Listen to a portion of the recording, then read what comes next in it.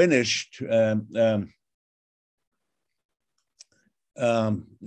last lecture with this unfortunate break in the internet communication. Let's hope that that's nothing like this will happen again. And we shall, as I said, we finish on the invention of a new kind of a building material, in quotation mark, which is called the reinforced concrete, which had allowed the construction of the much bigger buildings built much faster. And we will continue today. So let me now share the screen to show you the slides. And that's our lecture. And the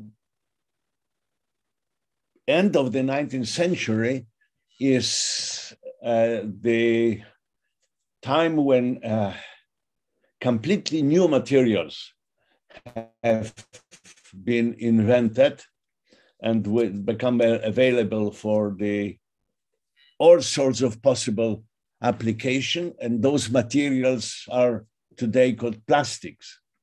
And probably the first material which can be called plastic in contemporary sense was a material made out of the cellulose. A cellulose is a building material out of which the cell walls in plants are built, and that is being shown here on this slide. And in 1860s, several independent inventors, chemists, engineers, and pure adventure people had come to the almost the same technical conclusion, but the first patent for the material called celluloid, and that was shown here, the name, had been patented by the American inventor Hyatt. And originally, it was the material invented out of the cellulose, as I said, to replace expensive billiard balls. The billiard balls have been made at that time essentially only out of ivory, and the ivory was difficult to get. It had to be brought from Africa or India after slaying the elephants. And even if the ivory, if the tusk of the elephants were available, the production of those balls, which are shown on the right, was pretty expensive. So lots of people were trying to figure out how to replace the ivory. And the point is that the billiard balls had to be extremely, not only spherical, I mean, because otherwise the collision in the game will be completely unpredictable. And the other thing is that the collision between the different billiard balls had to be as close as possible to the elastic collision. So the material had to fulfill a very stringent requirements for the elastic moduli. And the cellulite, which was made out of the essentially a cotton, was not truly replacement of the ivory, but the billiard balls start to be produced in a complicated fashion, that the interior was made from the other biological material. And the outer shell of the ball was made out of the celluloid. The celluloid was immediately recognized as a fantastic material for many other possible applications. For example, toys, dolls, for example, as I have shown here, have been made out of the celluloid. And very quickly it was found that the celluloid can also be made as a thin layers. And very quickly, those thin layers of a celluloid was used as a replacement for the glass in growing at the time business, let's say it, of the photography. The early photography was, the development was hindered by the fact that the plates which were covered by photosensitive materials were heavy. They were made of the glass.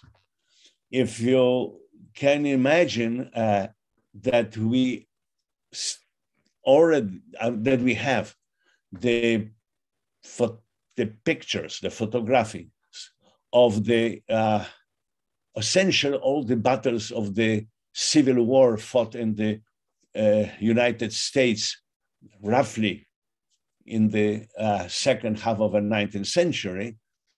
For example, we have the photography of the Battle of Gettysburg and the others. Then you can also think how incredible was the operation of getting those photographs. Not only the cameras were very huge, they require a mechanical structure on which it can be posed for just making the picture, but also that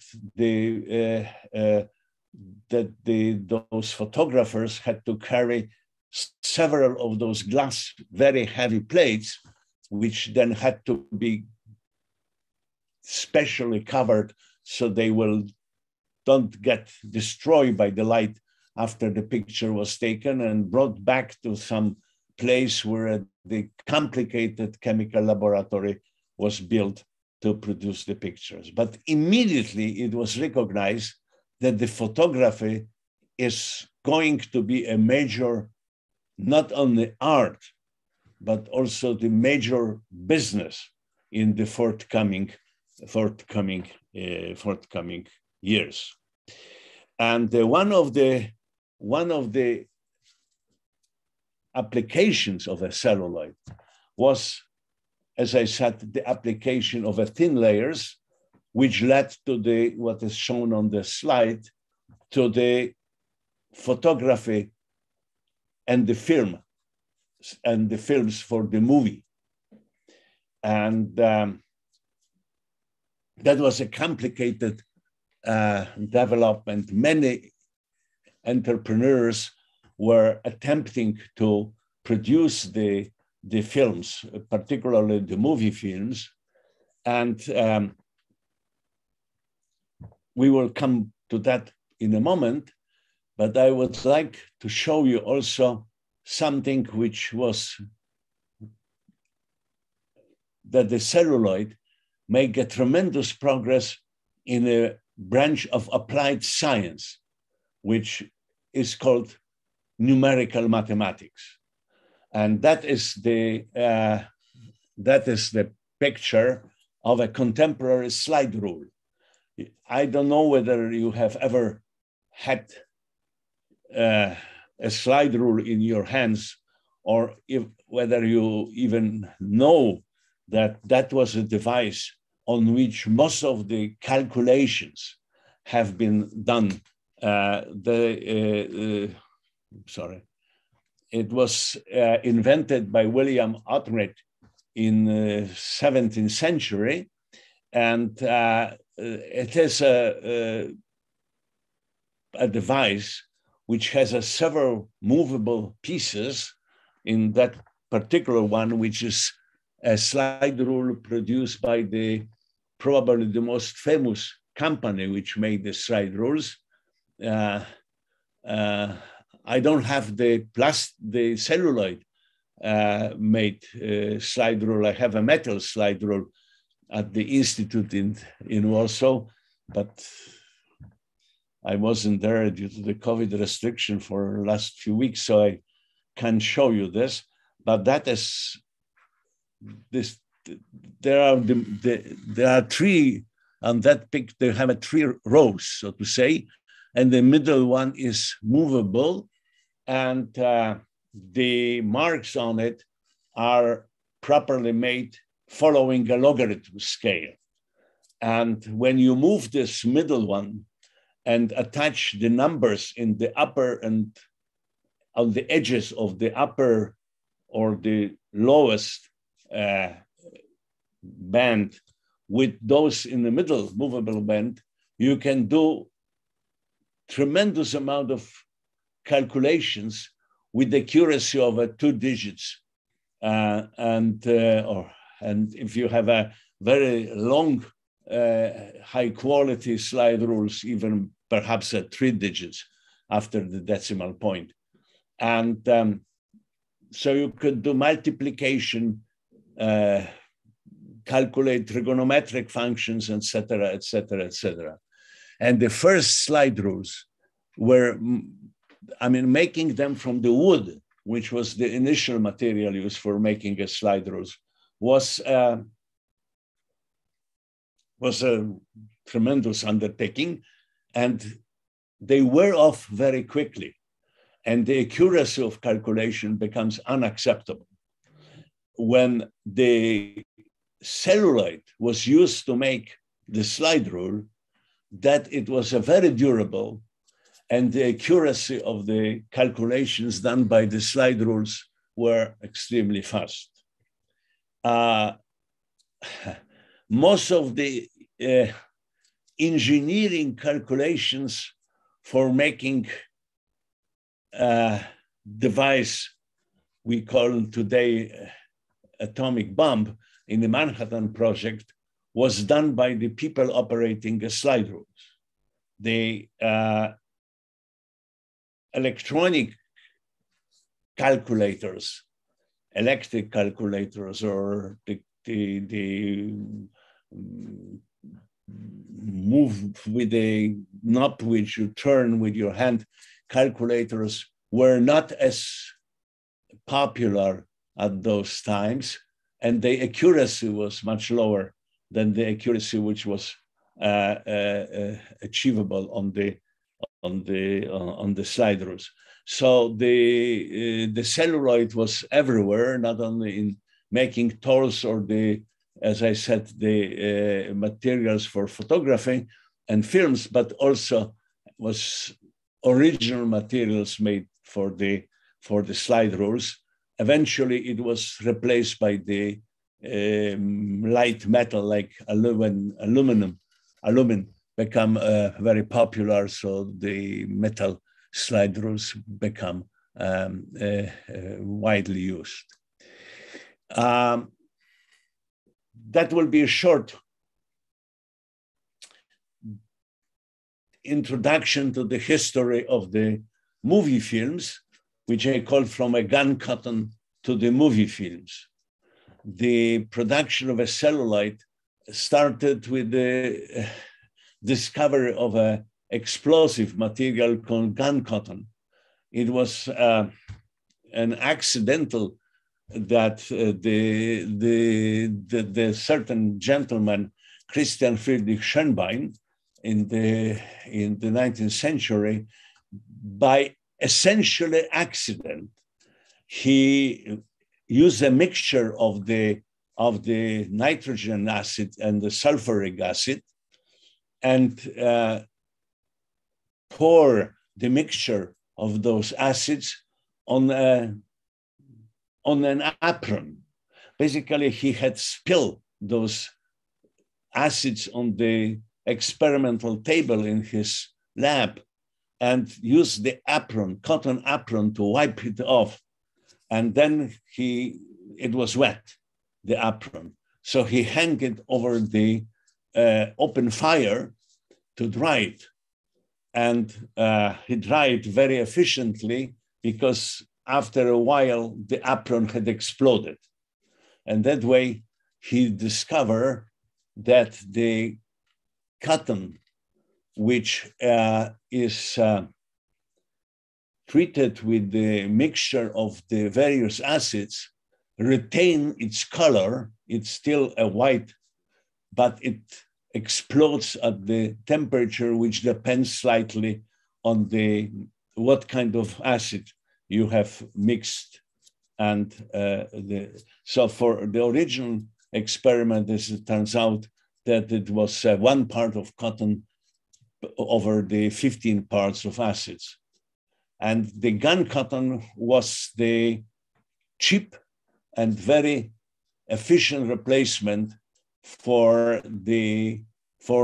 powder in gunpowder, and it was used for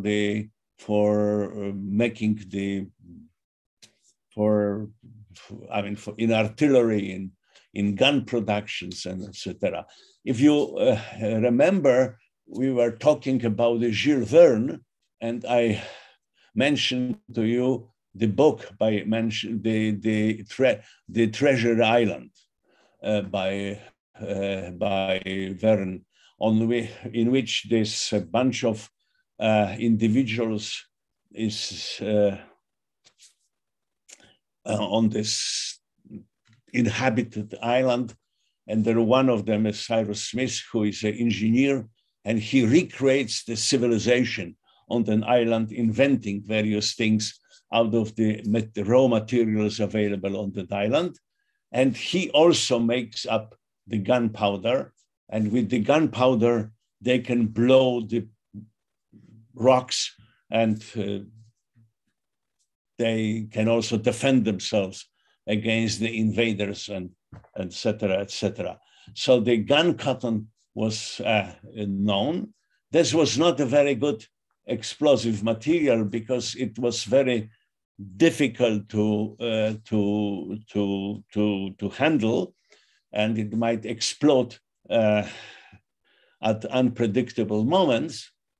And one of the materials which was similar to the gun cotton was a liquid explosive, nitroglycerin, I don't know, you probably haven't seen that movie. There was a movie made in the late 40s or at the beginning of the 50s, I don't remember exactly, which is a film in which the very famous French actor Yves Montand is starring.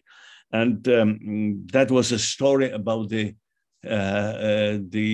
bunch of desperados taking cars with the tanks of nitroglycerin over the incredibly dangerous road to a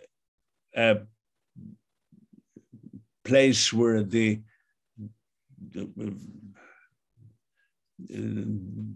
not the gasoline, but crude oil tower is burning. And then explosions of a nitroglycerin was used, and it at the time to blow up the fires on the serious fires. So this explosive, but very quickly it was turned that they treated with the acid, cotton, and similar materials, they can be made into the thin layers, which were very elastic. And that was the beginning of the making films for the movie cameras, which had to rotate. But before it, let me show you this picture, which I found on the internet. This is a Nestle milk can, which was these milk cans were available during the First World War, and at that time, the soldiers in the trenches of the First War used the cans after they drink the milk, to make a makeshift grenades, hand grenades, and these hand grenades were the grenades with the gunpowder, but with the gun cotton, and that is a picture of one of those hand grenades. But the careful production of the treating of the cotton with the acid allowed for making extremely thin, durable, and elastic film, which can be covered with the photosensitive material. And the picture of a George Eastman is here, because George Eastman was the first individual who made the production of those films for movies and also for the still cameras, so precise and so standardized that he could open up a company. The company was called Kodak. And for years and years and years, the Kodak was a synonym of a photo camera and for a production of high quality films. George Eastman was one of those individuals, and in the history of United States, this period is called Three Georges. There was a George Eastman who created the Kodak. There was a biggest George, the George Westinghouse, who had built up the alternating current networks and who had won the so-called current war, which was fought between the Westinghouse and Edison for whether we will use the direct current or alternating current in sending or covering the world with the networks supplying us with electricity. And the third George was George Pullman, who had invented the railroad cars. And it is remarkable that if you get inside of the railroad car nowadays, it might from the outside looks differently and might be a levitating magnetic train in next to Shanghai, but the idea how the compartments of the railroad cars should look like and how the architecture is used is exactly the same as it was, or slightly changed from the invention of a George Pullman. So George Eastman was the creator of the movie films, and we will be discussing a lot of the movies, how they react to the development of science, but this is an example of that the new materials allowed the creation of a new part of our contemporary art, which is a photography or the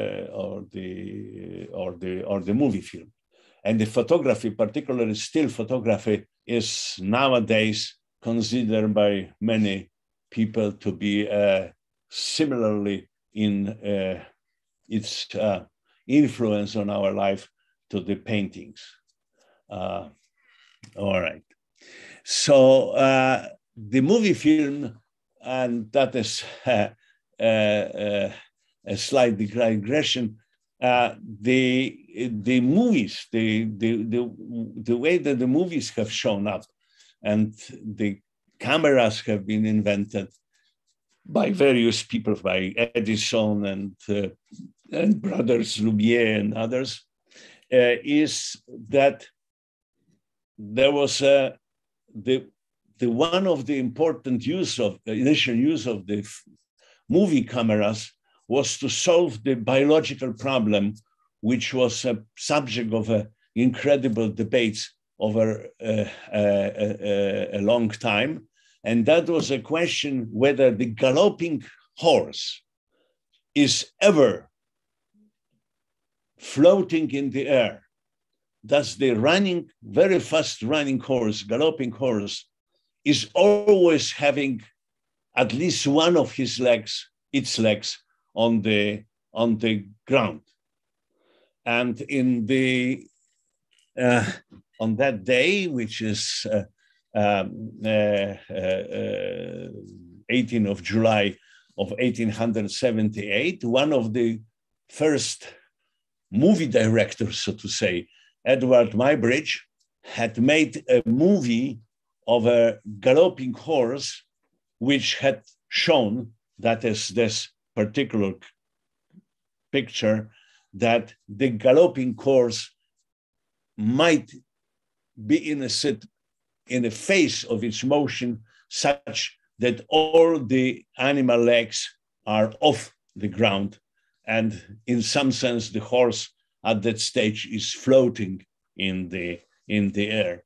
So this was a use of a movie to this, and there are hundreds or thousands of uses of the movie cameras and movie recordings in contemporary science.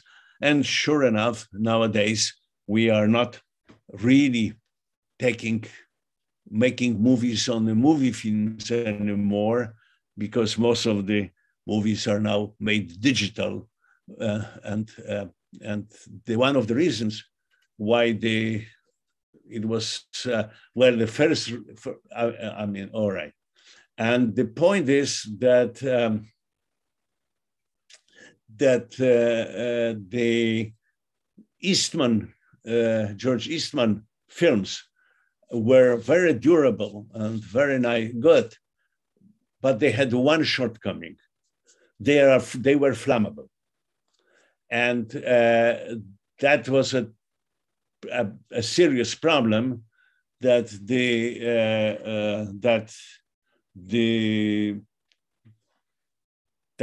at that time people were, one of the serious issues was that at the time of the 19th century, lots of people were smoking. So there was lots of the open fire, and the film operators and all the crew which works on the films and so forth, they were smoking. So there were lots of fire in the vicinity of a film. And since the film was extremely flammable, there was a danger each time. And there was a particular danger in showing the film, because the projectors with which the recorded movie was shown in the movie theaters, they had been complicated machinery, and the film in those machineries were getting hot by a friction over all those complicated driving wheels which were carrying the film over the projector. And there was always a danger that the fire will start in the projection machine. And of course, the fire in the movie theater, which was dark and crowded, was extremely dangerous. And the history knows many cases where that led to serious disasters. A celluloid is a plastic which is extremely good from today's point of view. Namely, it is biodegradable, and we don't have the problem. It decays put in a proper hips somewhere. It decays because it's basically a cellulose, so it decays and does not cause the same problem with disposal as contemporary plastics. There was also the other application of a celluloid, that many layers of a celluloid was used as a kind of a shield for the pilots of the military planes during the First World War. Those planes were flying very low, and therefore it was easy to shoot it with a gun. And the pilot seats were covered with many, many layers of a celluloid, which was the first kind of a bulletproof vest, in a sense. So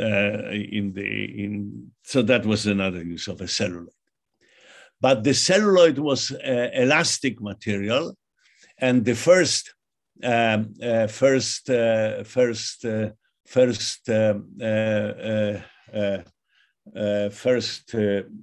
brittle, so to say, plastic was invented at the turn of a century by the Belgian chemist Beckland, and very quickly that material was called bakelite, and bakelite was a plastic material which had been used everywhere. This is the original device in which Mr. Beckland was making that material. And here is the example for what the bakelite was used. Probably the most famous use of a bakelite, which had continued until the 20th century, was that the telephones, line telephones, have been made out of the bakelite. This is this is, and the telephones were brittle, and when you must have seen in many films, people are smashing telephones because they have been made out of the bakelite, which breaks easily. But that was a very durable and material, and it was easy to make it in all possible forms. And in 1972, when I first time in my life, I ended up in the United States working at Carnegie Mellon University. At that time, there was the telephone system was a monopoly in the United States. It was completely used by the Bell company, and you were not even allowed to buy any other telephones. All the telephones the sets in the United States, they had to be purchased from the Bell. They were very cheap. And even the plugs to the wall to which the telephone was hooked up, they have been owned by the company Bell. And that is, of course, that was broken later in the 70s, and we had this revolution of telephone systems. But there are other items which are made of the bakelite, the buttons, and some of the buttons are still made out of the bakelite. There was a competition with the buttons. There were some buttons which were made of a casein. Casein is left over from production of cheeses and things like this, but from the milk. But so the casein was also used for making for kind of a plastic. The bakelite was used for making a jewelry, all sorts of possible equipment, buttons. This is this plug for a telephone, which was also the bakelite. And that is that the first cheap radio sets were also made out of the bakelite. And I don't have a better picture of that, but this is this bakelite radio set called toaster, because it looks slightly like a bread toaster from the kitchen. So the bakelite was the next plastic which had appeared, and maybe I can show you, if the internet connection work, a short movie showing a production of a bakelite. Oh. Oh, I'm sorry. For some reason, it doesn't work.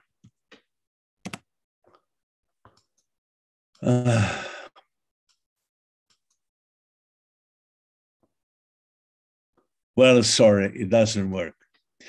So we had this overview of the revolution in inventing and manufacturing new materials in the turn of a century. And one of the branches of the art, and clearly our culture, which was completely revolutionized by these new materials, was the architecture. And I use as an advertising of architecture a Lego set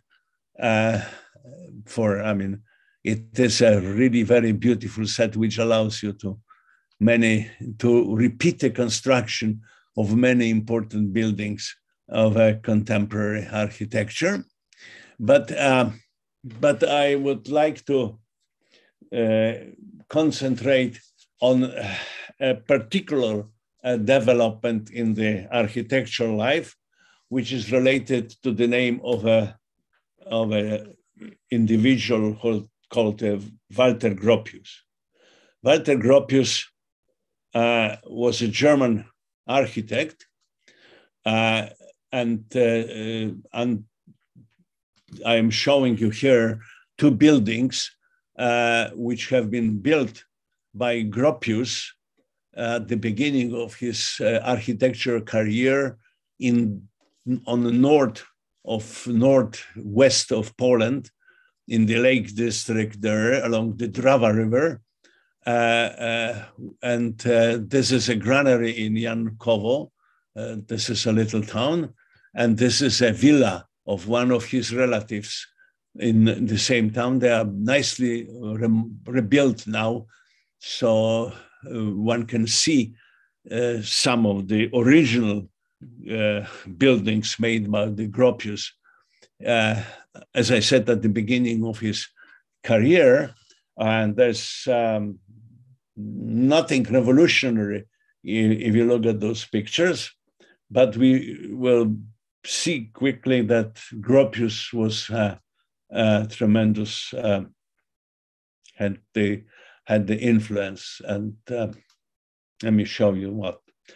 The Walter Gropius became a head of the small artist school located initially in Weimar, in Thuringen, and later on very quickly moved to the town of Dessau, next to Dresden.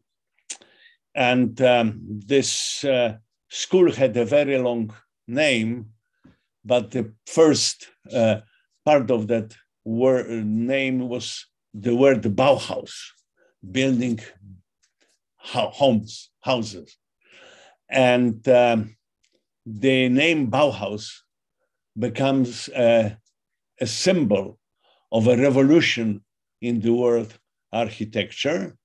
And I have mentioned here on this slide a few names associated with the Bauhaus.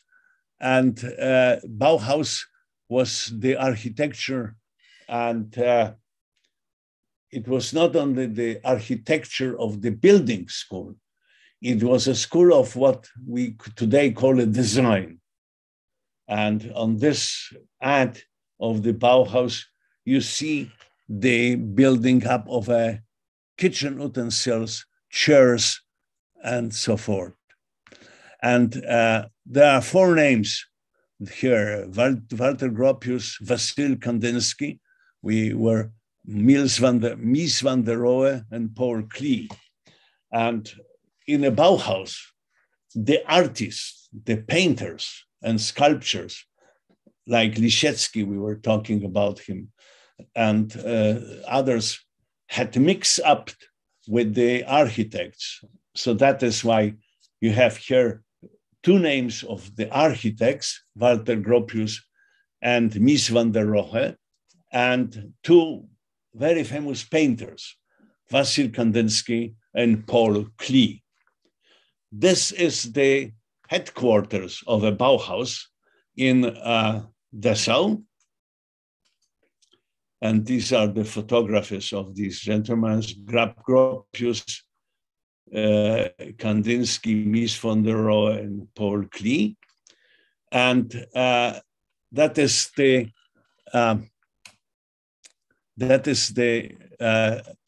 a list of the teachers in that school. I'm sorry I have not translated it properly, so I will help you. This is there are three columns. This is what was the subject. This is a Vollmeister, the artist who was teaching it, and those who were assistant helping in the, let's say, lab, who were helping to run the laboratories for the lectures. And we have printing and Mr. Feininger, and let me skip, there are these arrows pointing up on the names which I already mentioned. Walter Gropius was teaching a carpentry.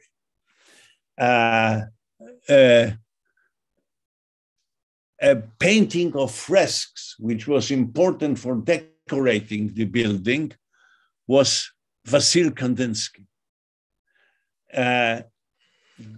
Making a nice books, making a books and that they look very nice, that was taught by the Paul Klee. And the architecture, which was the main, it was a jewel in the crown of a Bauhaus, was taught by Walter Gropius, Ludwig Mies van der Rohe, and Hannes Meyer. Out of all of them were at the stage of the game directors of the Bauhaus. And that is a close-up of a Bauhaus headquarters. And that was a first building which used those glass plates we were talking about, which invented that you can build up a building such that the weight of the building was not held by the walls, but by the inner structure, which was made as durable as it was required by using, for example, reinforced concrete. And therefore, the walls could be only used for screening the internal from the outside influence. And therefore, the walls of the buildings can be made out of the plate glass.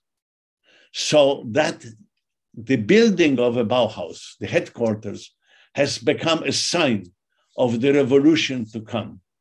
The making a walls, not the elements which holds the weight of the buildings, but it's just the screen.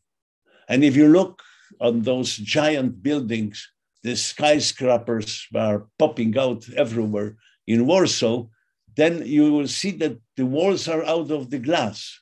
The weight is held by the inner structure, which is either a pure steel or a reinforced concrete or mixture of them.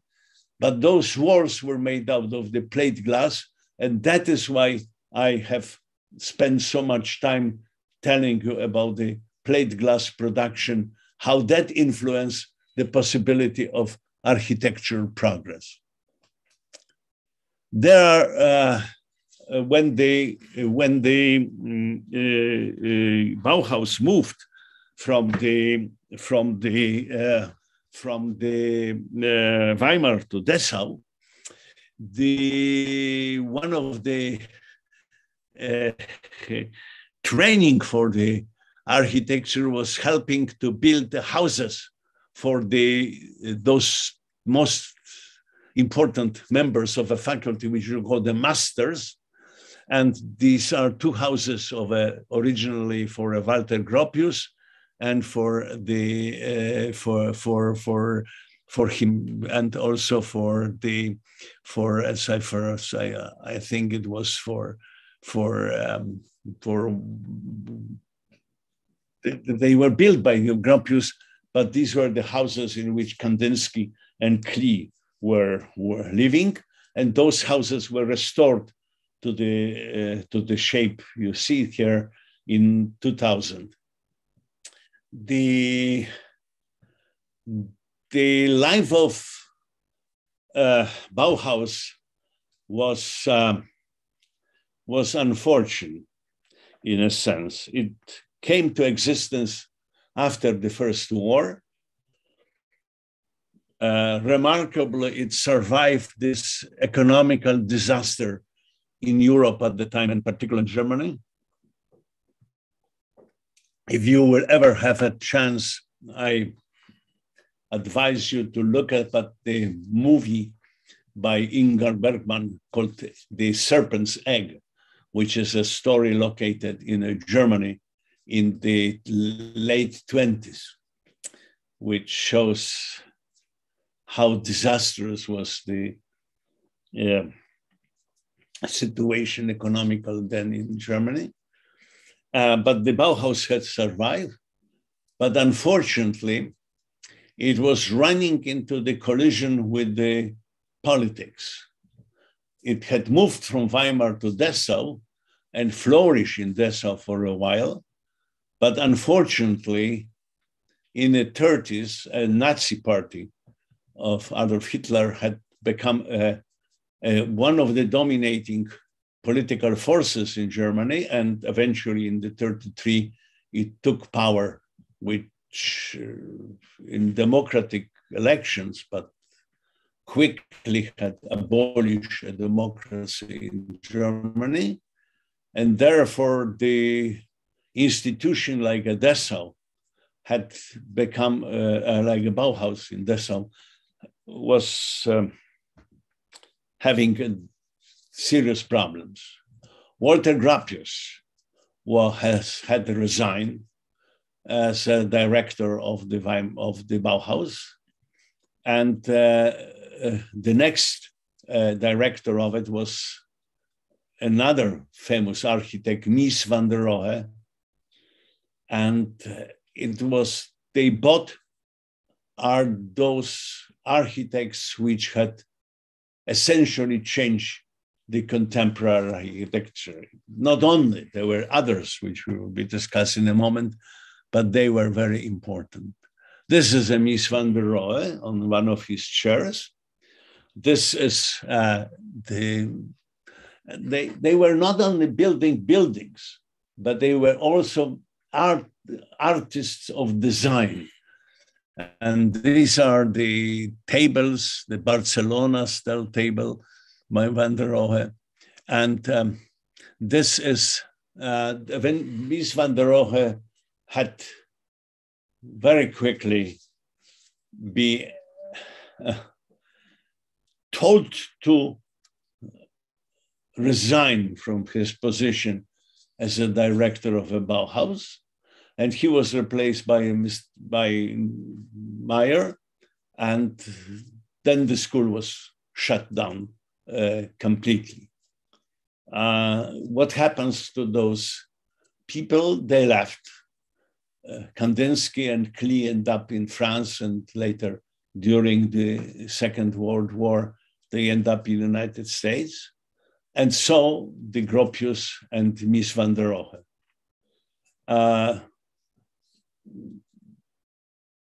I forgot to tell you about the Gropius, that the Gropius, you remember I show you the picture of Oskar Kokoschka, one of the painting of the two lovers of Kokoschka, and one of the lady on that picture was a former wife of the composer Mahler, Alma Mahler. Alma Mahler, after divorcing Mahler, married Walter Gropius, and then she divorced Gropius and married a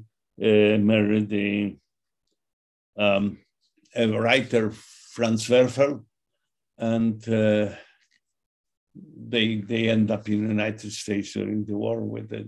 But after a dramatic escape from occupied France, you also might find in the internet a movie, Jakubowski and the Canal, which is a play written by Franz Werfel.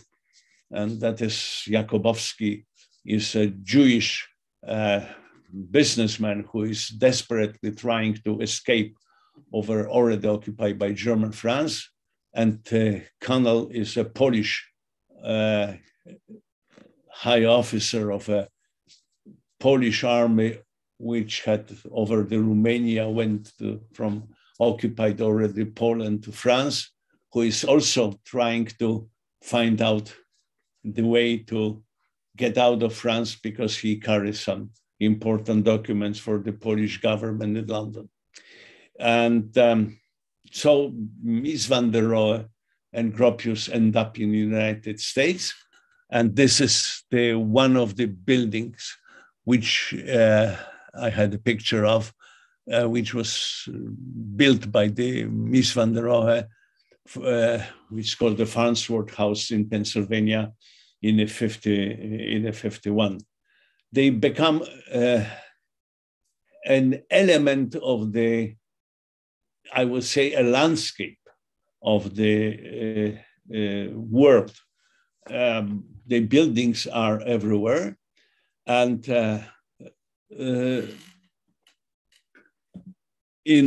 after the war, after the glass plate becomes really easily available, the idea of a Bauhaus to build the houses such that the glass is being used as an external wall, so to say, take off.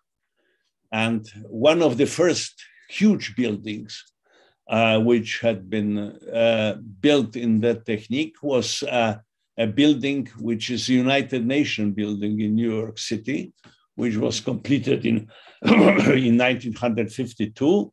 And architect was Wallace Carrison, a French architect, Corbusier, you must have heard this name, and the Brazilian architect Oscar Niemeyer.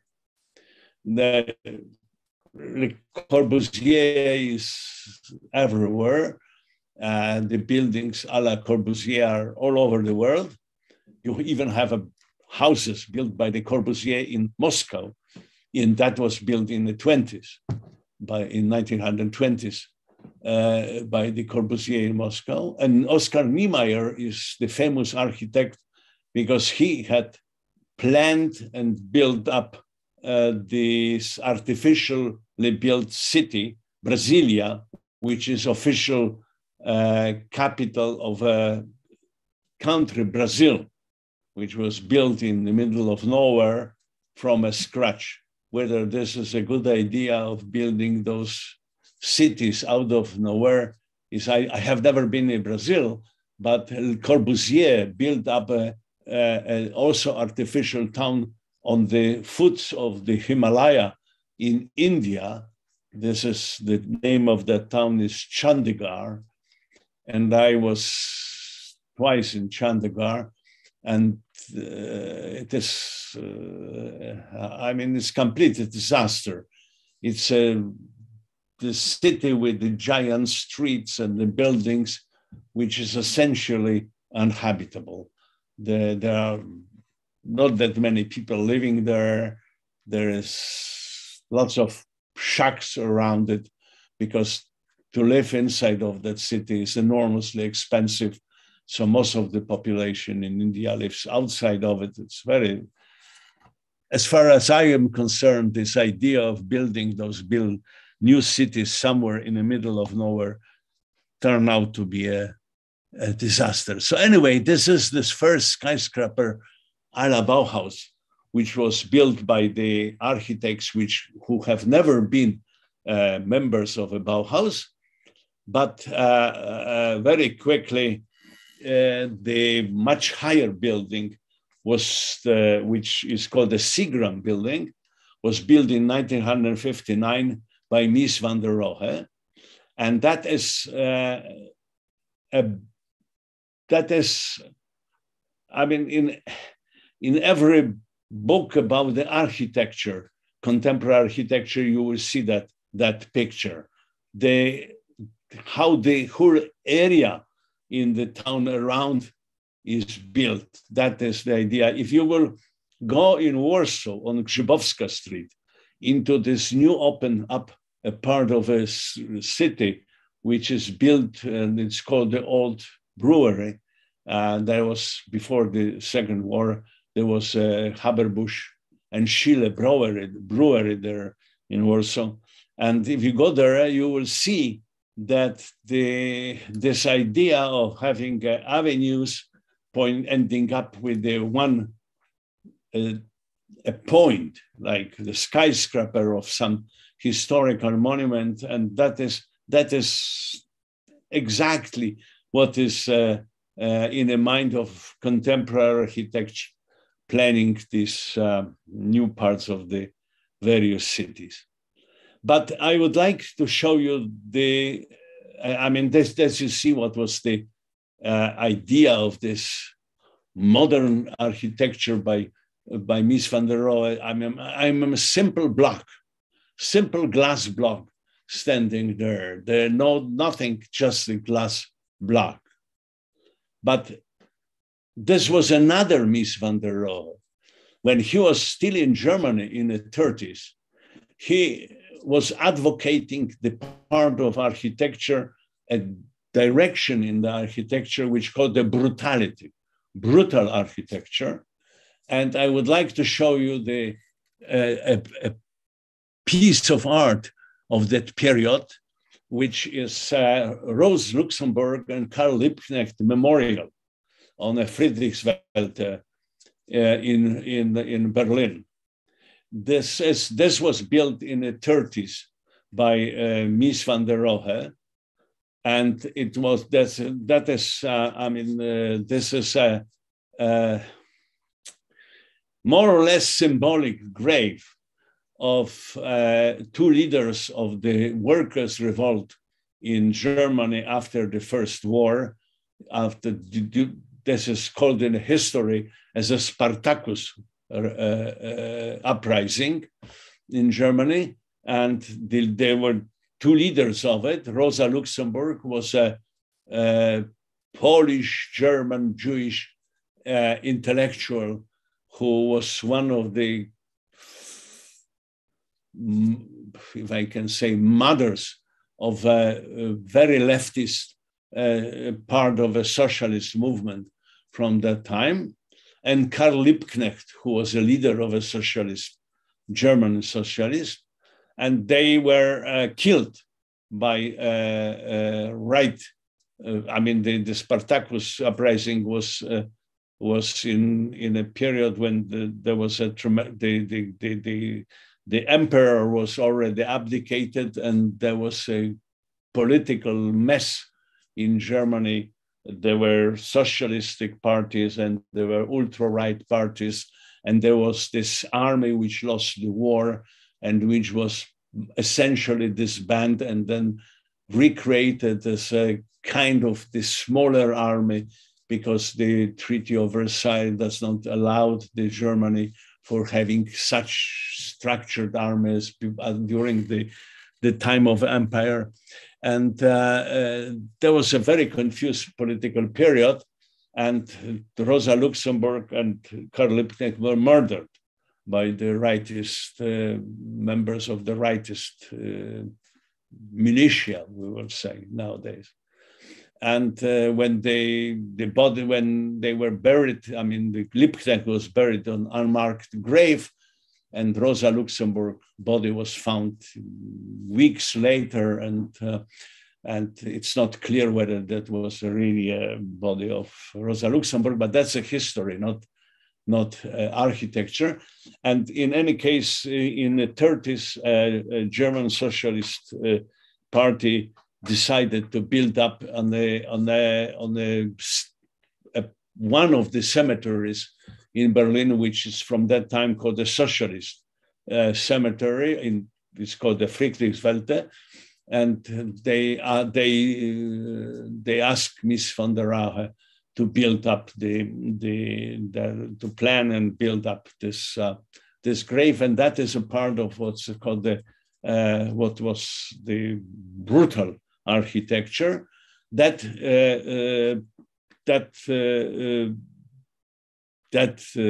Tomb was destroyed by the Nazis in the 1935, I believe, and was razed to ground. And it has never been reconstructed after the Second War, but a material which was used for van der Rohe was in various places on the Friedrichsfelde, and that was used during the division of Germany, because the Friedrichsfelde is in the part which used to be in the Deutsche Demokratische Republik in the eastern part of the Berlin. So whatever was assumed to be the building material from that tombstone of Rose Luxemburg and Liebknecht, that was used for building another monument on the Friedrichsfelde. So in some sense, it is preserved. But I mean, these are somehow the landmarks of the influence of the Mies van der Rohe into the contemporary architecture, the brutal architecture, which is still existing, and you can find out the buildings in the various places the world built up as this brutal architecture, even nowadays. And there is a Seagram building. And the Gropius couldn't, of course, be another, and that is in 1963, Walter Gropius with the Richard Roth, they built up a building in 1963, which you see, this is a very similar idea. I mean, this is this Bauhaus printout. And this was a building for at that time, the biggest airline in the world, Pan American. And there is even a label, Pan Am, on top of that building. And this is a skyscraper which sits on top of a railroad station. And when the Pan American has collapsed, and the Pan American, which was in some sense a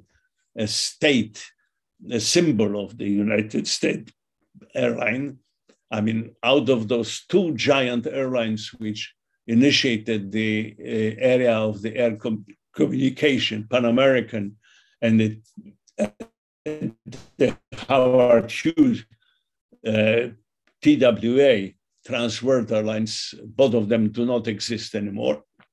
They were replaced by the other companies, Delta, United, and Southwest, and hundreds of others. That building was purchased by a company which was called Amplico. It was an insurance company.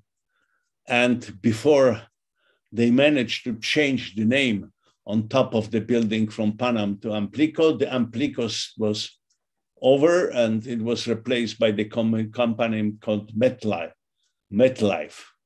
Metropolitan Life Insurance Company. And that building, if you will now be in New York, the Pan Am is no longer there. There is called the MetLife building. And the MetLife company is existing in Warsaw. It is a company which takes a pride in restoring buildings.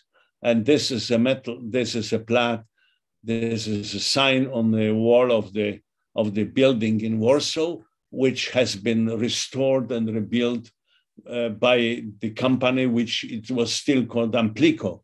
That's why there is Amplico here, not MetLife. But I mean, that is a sign that Amplico, that the MetLife is also the insurance company which operates in Poland.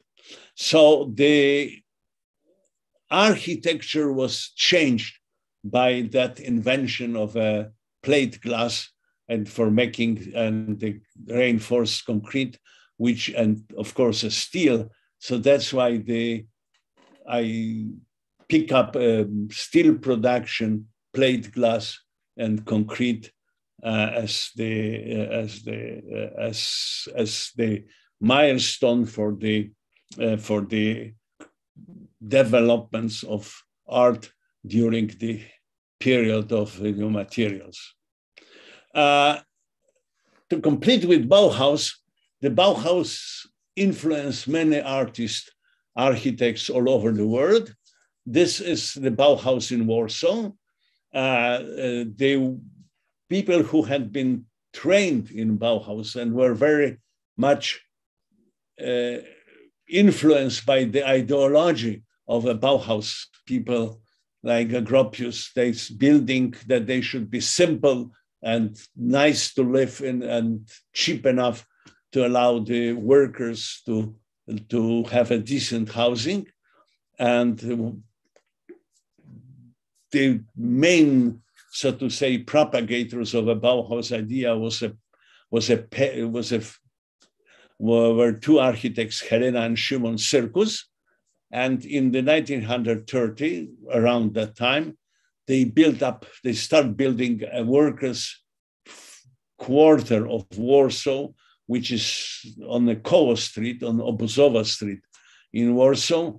And that is a picture of the Bauhaus style houses in Warsaw. It's not only one. This is another building by several buildings built by Helena and Szymon Syrkus in Warsaw, roughly at the same time. And that is actually these are buildings which are something like 300 meters from where I live in Warsaw.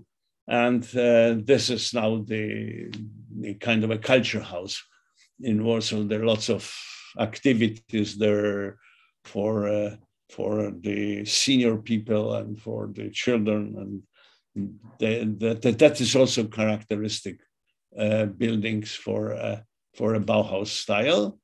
But the most fantastic buildings of that style is the Warsaw Sport Academy, AWF, which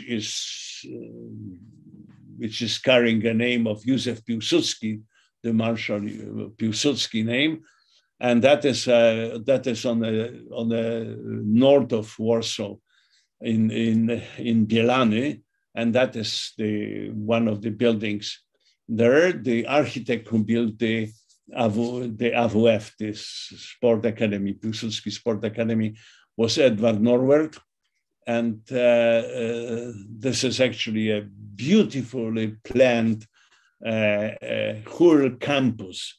It's basically the only really truly sensibly planned campus of the kind of in Warsaw. It's a pleasant park also, so it's nice to take a walk there when it's nice weather to see that. And that is the race course in Warsaw, which is not far from the Institute of Physics of Polish Academy of Science. If you continue on the Puławska Street south from, if you go on the Aleja Wilanowska and go to the Puławska Street and turn right, that is south. And if you continue under this overpass which goes towards Ursynów, if you continue on the street towards the suburb of Warsaw, Piaseczno, then on your right you will see the wall which separates the horse race track in Warsaw from the street. And what is inside is that building. And that is one of the most beautiful race courses in Europe. So it's also the nice place to visit. I'm not suggesting that you should bet on horses there. I can confess that I was there once and I bet on the horses, not very much, but I lost everything. But I had a friend who was a physicist who supported himself through all his period on the university as a student by playing on horses, and he somehow always win. The building, this beautiful building was, the architect who constructed was Zygmunt Plater Zyberach. So and that if I will be giving that lecture in any other city in Europe, then I will be having no problems with replacing those pictures of Bauhaus in Warsaw by Bauhaus in Prague, Bauhaus in somewhere else. The Bauhaus is everywhere, and the modern architecture is tremendously influenced by the Bauhaus. All right, so we are over with the architecture, and I choose the architecture as an example of that part of art and culture which has been influenced and made possible essentially by the invention of those new materials. And now I would like to start talking about a revolution in science at the end of the 19th century, because that revolution in science at the end of the second half of the 19th century had also influenced the culture and our life. And it is impossible to start that discussion without a short introduction or reminding you that this was a period where the dominating discovery, scientific discovery, was a theory of evolution. And the creator of it was Charles Darwin. And the Darwin, in 1859, his remarkable book, The Origin of Species, have been published. This is a difficult moment because to give even just attempt to give you a short abbreviation of what the origin of species is all about will take a semester. So I have to assume that during your education, you either have a contact with the theory of evolution and learn what is, or that you will do it by yourself, because that will be incredibly, that will completely deviate us from the further discussion. But the fact that the life on Earth has come out in a process of the evolution, not by a creation, is now accepted the theory. And we have hundreds and thousands of examples that it happened. And remarkably, that there's often said that evolution takes enormously long time to work. But that's not entirely true. We have the examples of the evolution in biological species which had happened over the last few hundreds of years. But that's, again, something I'm not going to talk about. This is a front page of the Origin of Species. And as I said, it's one of the most fundamental books in the history of mankind. And but that the theory of evolution was not the only breakthrough in the biological sciences which had happened in that period of time. I have shown you the three pictures of three individuals which I have picked up, and sure, this is a personal choice. The one is Wilhelm Conrad Röntgen. Röntgen was the first individual who got Nobel Prize in physics. in 1901. Why the Röntgen is here as a sign of a revolution in biological sciences. The reason is that the discovery of the what is called the Röntgen radiation or X-rays, that was having a dramatical consequence in biology and also, of course, in medicine. That was a discovery which allowed us to see the inside, internal parts of a living body without destroying that life. Before that, what happens inside of the animals and our bodies, that was only available to the analysis of a scientist when the animal or also the human was dead. Well, the first famous picture, which you must have seen thousands of times, I'm not showing you this, it's this hand of Mrs. Röntgen. That's a side comment. Röntgen wasn't particularly sure what is the influence of this radiation. So when he was taking this picture, he just not used his hand, but his wife. And this was a picture of a live object. And there is even in the books of radiology, a picture taken out of all those places in Australia by an X-ray picture taken in 1905 of a miner in a complete uniform he was alive.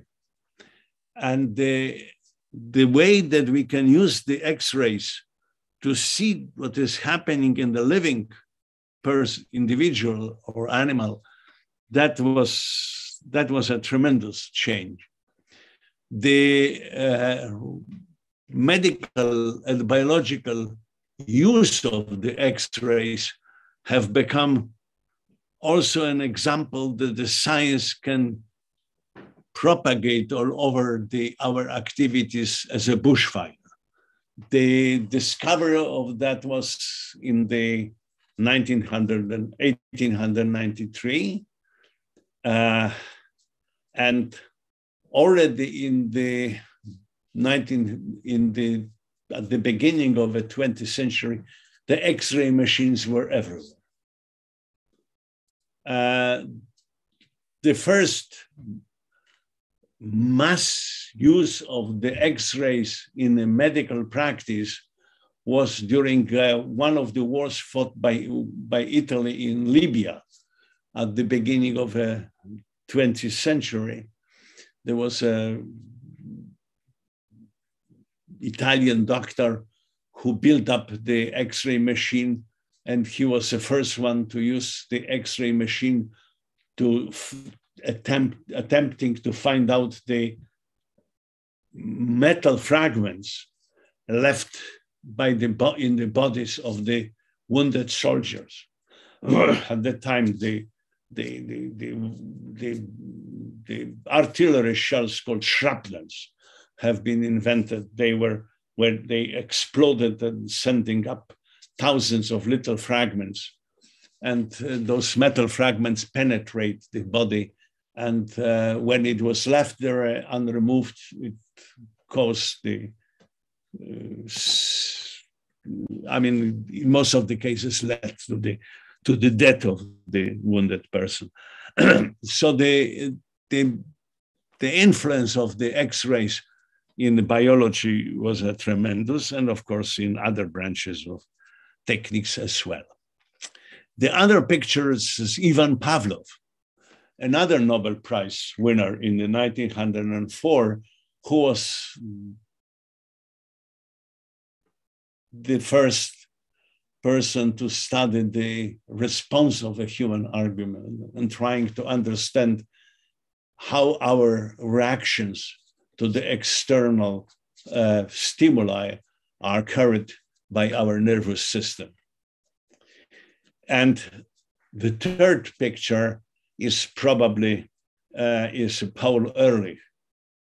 Paul Ehrlich, who got the Nobel Prize in 1908, he is a founding father of inventing drugs which work point-wise. He used the word magic bullet, that we should try to cure people not by applying drugs which influence full activity of our body, but rather trying to find out the drugs which are specific to a particular human organs or specific to a given cause of the disease, and use the drugs which he called the magic bullet, that it goes and does only this, kills the given germ, nowadays we will say a virus, in our body. So the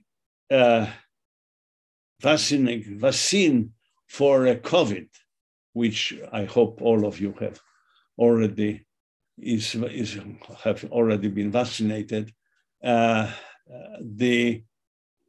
is a magic bullet.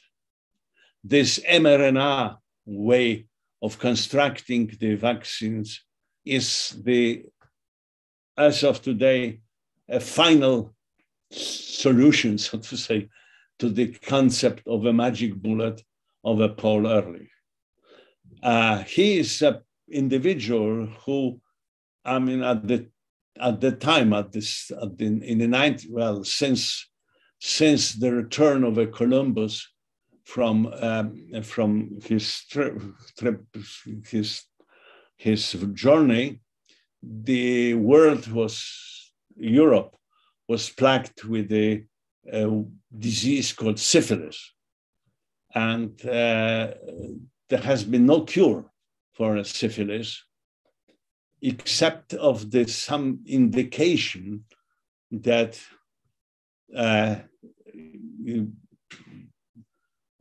mineral water from certain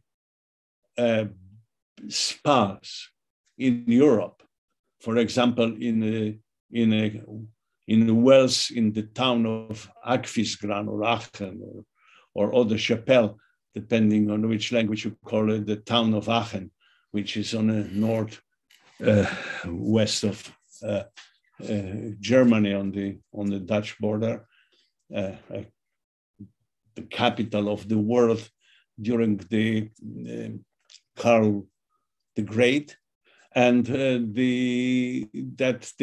taking a bath in those waters somehow helped people having external symptoms.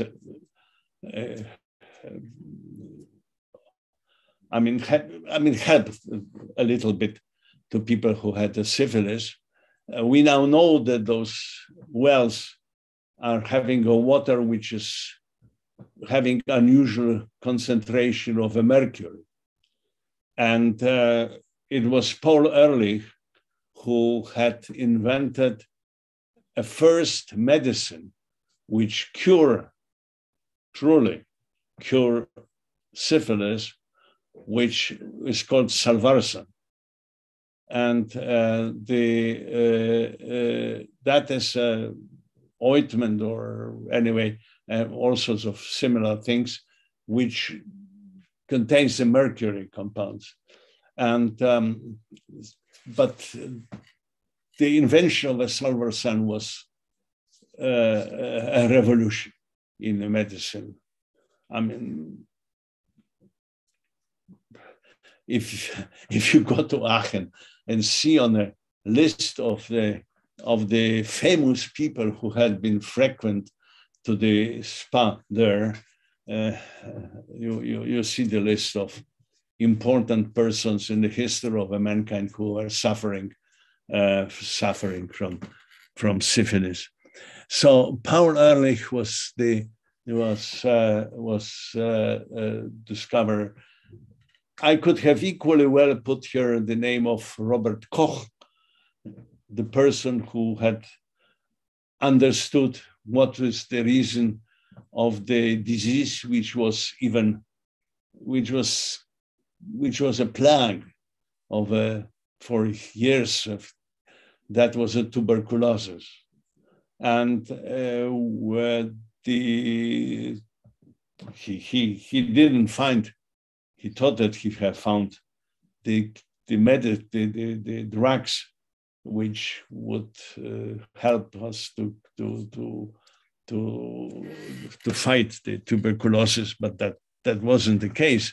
We had to wait until the second half of the 20th century, when the modern drugs have helped us to get rid of the tuberculosis. So these are the names related to the changes in the biological sciences. Well, I would like to show you a second book by Darwin. The book is called The Descent of Man.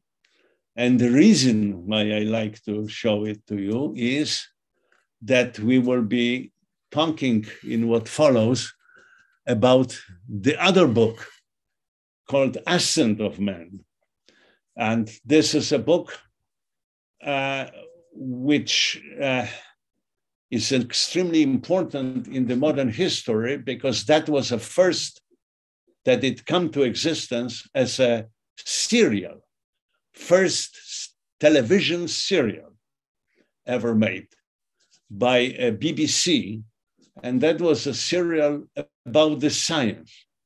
The title Ascent of Man was chosen by a person who was an author of that serial and performing that serial, a Polish-born mathematician, Jakub Bronowski, Polish-Jewish mathematician, Jakub Bronowski, who had emigrated, fortunately, from Poland before the Second War, and up in England. And he was an accomplished mathematician and incredible philosopher. And the reason why he chose the title for his book and the film and the serial, The Ascent of Man, is that he wanted to tell us the story of a Darwin in a different way. We will be talking about the Ascent of Man in what follows, but I already advertise that for you. It's available in the internet. All of this part of it, it's a black and white serial. But if I really suggest you to look at it, because you will also see, if I'm making an assumption that some of you must have seen the serials of David Attenborough, right? And many others, popular science serials which are available. And after you will see the Ascent of Man, you will realize how difficult it is to break or make a popular science serial which will not follow a screenplay, so to say, the way that was invented by Bronowski. And but the turn of the end of the 19th century was not only the time when the new materials were developed, that the biological science has been completely changed, but also that there was a revolution in the social sciences. And I have chosen these two names as a sign of it. The one is Karl Marx. Karl Marx, who was a very deep philosopher, who was one of the first philosophers trying to understand how the economical development, how technological changes, how the changes in our economy of the world influences our life, and whether this is possible to think about the organizing the life of society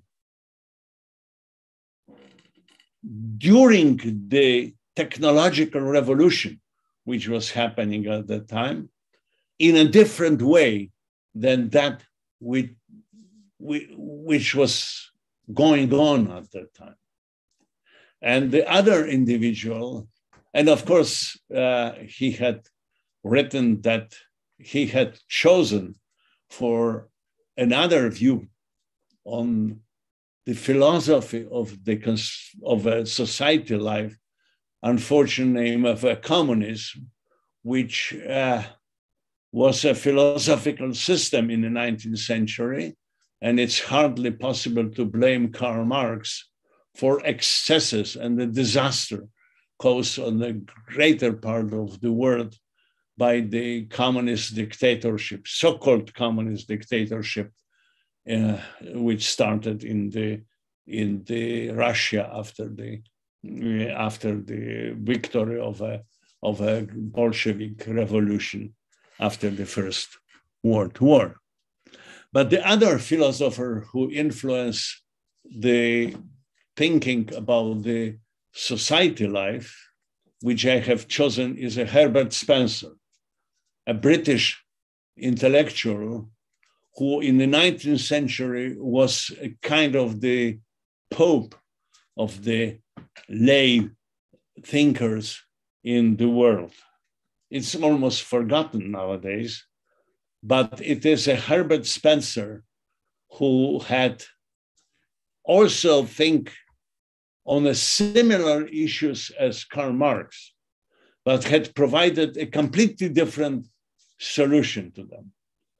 And at that time, it was a Spencer who invented this word survival of the fittest. And that was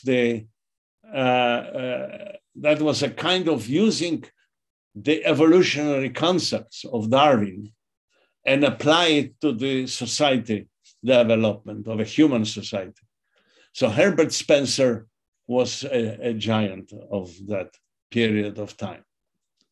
But that were not only those people, because at the end of the 19th century, a science of a society has developed in a certain sense independent from a philosophy. And I have picked up three names of it. Emil Durkheim and Max Weber were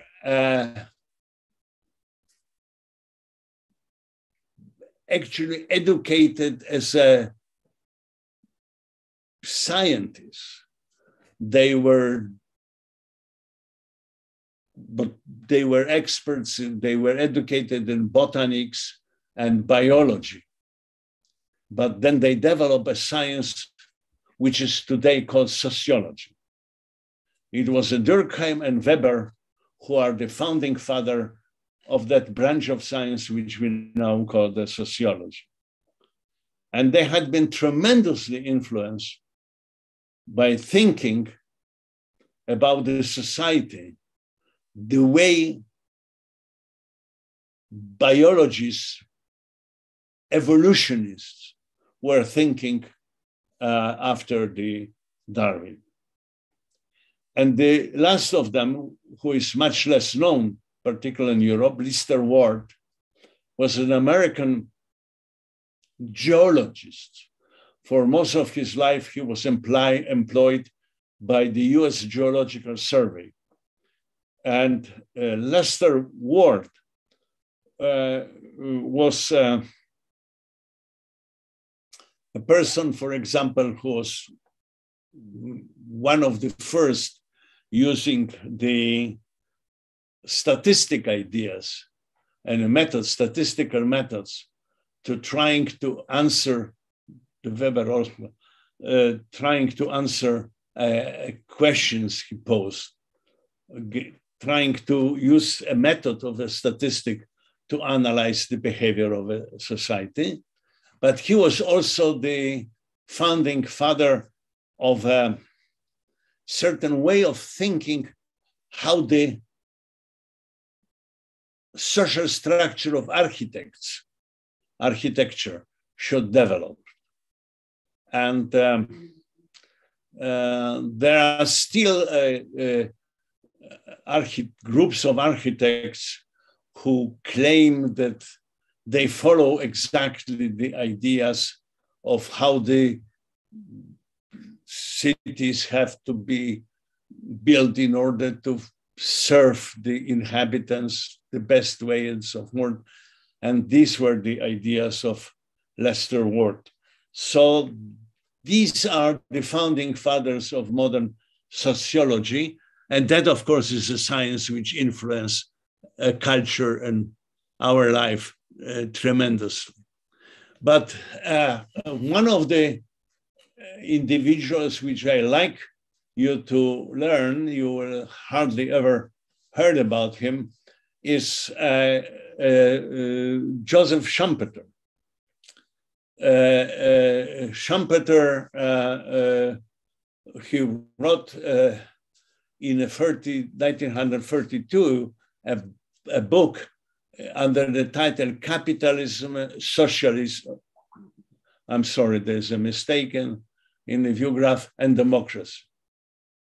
And he followed in that book the idea which was also which was sort of picked up from the fourth volume of Karl Marx Capital, this monumental work of Karl Marx, which in German is called Schöpferische Zerstörung. And the fellow Werner Sombart, who just before the First War wrote the book Krieg and Capitalism, War and Capitalism, in which he had used the word Schöpferische Vernichtung. I mean, it's a problem of this incredible plasticity of a German, that they can generate various words which essentially mean the same, but in fact they have a different meaning, like a Zerstörung and Vernichtung. But anyway, the Schumpeter had called it a creative destruction. And that is something which is easy to understand. And Schumpeter was arguing that the progress is happening by a creative destruction of old ideas and method, and replaced rapidly and completely by new ideas which have nothing to do with the old ones.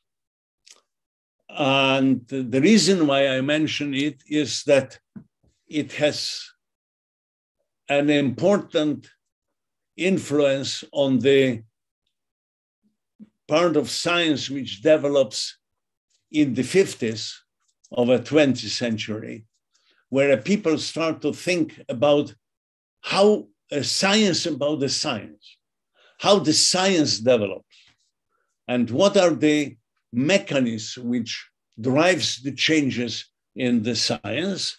And we will be talking about that when we will talk about the Thomas Kuhn book, A Scientific Revolution.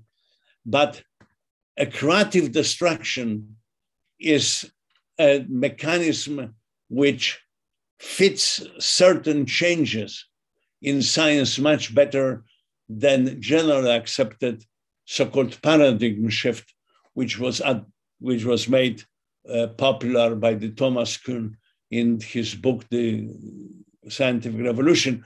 As I said, we will be talking about it. But let me give you the examples, to understand the difference between creative destruction. You all are familiar with the Newtonian physics. In the Newtonian physics, we have particles and waves. I use the cartoon-like pictures, perhaps not very good one, but they are the only one available in the toolbox of a Macintosh for that purpose. So we all knew the Newtonian physics. And Newtonian physics was a science of the universe until the turn of the 19th and 20th century, where in exactly 1900, Max Planck had shown that it is impossible to explain the well-experimental established phenomena of a black body radiation by using the concept of Newtonian mechanics, and had to assume that the electromagnetic radiation is having a discrete nature, and invented the word quantum. And very quickly, the quantum mechanics, a quantum theory have developed. And it was this old quantum mechanics of Planck, Bohr, and Sommerfeld. And then it was a matrix mechanics developed by the Heisenberg, Dirac, Jordan, and others. And they were completely different from Newtonian mechanics. There was no concept of equation of motion of a particle in the matrix mechanics. Equations were different. The concepts were different. They were only waves. And that looked like a creative, if that was the case, that will be a creative distraction. All the concept of a Newtonian physics had to be replaced by the other set of concepts of the theory, which was having a quantum in it, or the matrix mechanics. But in fact, it wasn't the case, because Niels Bohr has invented a Bohr complementary theory. And if you use the Bohr complementary theory, then it's hard to tell. That will be the weakest statement, whether the change of a Newtonian physics and a quantum physics is a creative distraction, or it's the change of a paradigm, which we will be talking later on. So in a science, both of those phenomena are possible, and very often it is a creative distraction which is actually a building. It's a point on which the science makes a change. And later on, we discover that perhaps it was the other way. The most dramatic example of a creative distraction, this complete change of the fundamental ideas, was what happened in biology when Francis Crick, James Watson, and Maurice Wilkins in 1962, they created the modern way of thinking about the biology than talking about the DNA molecular structure. As you know, there should be a fourth name of a Rosalind Franklin, but that is a sad story that she has not been on that tremendously important paper. The Kirk-Watson-Wilkins DNA theory, it was a creative destruction of essentially all the concepts of the biology. Well, it hasn't destroyed the knowledge of the way the horse is running, which I show you. It's still the case that at a certain stage of a gallop, the horse has all feet up in the air. But the basic biology is essentially different. The old concepts of biology have been completely destroyed. And the creative destruction is in biology that happened. There was an example in the development of a biology of a creative destruction, which was a disaster, but that was something I'm not going to tell you because it was completely idiotic. It was a so-called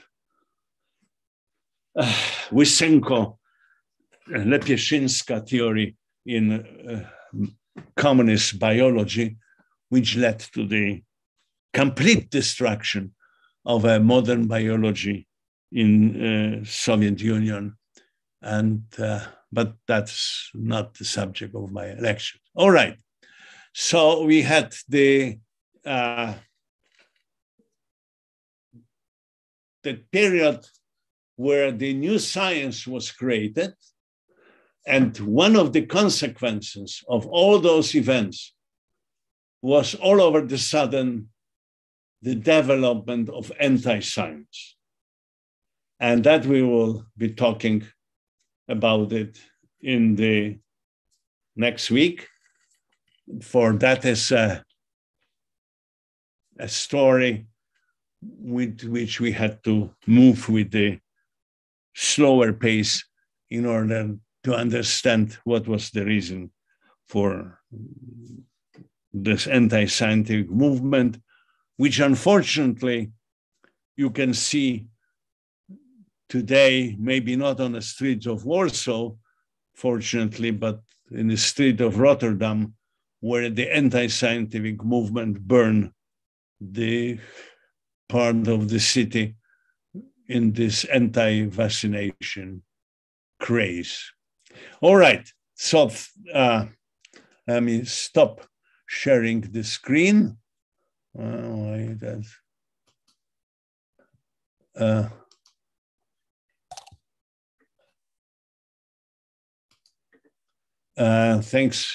Thanks for being with me, and this has been recorded, and it will be today on this in this special address, under the special address I have sent to you, and we shall see each other in a week time, and have a nice day.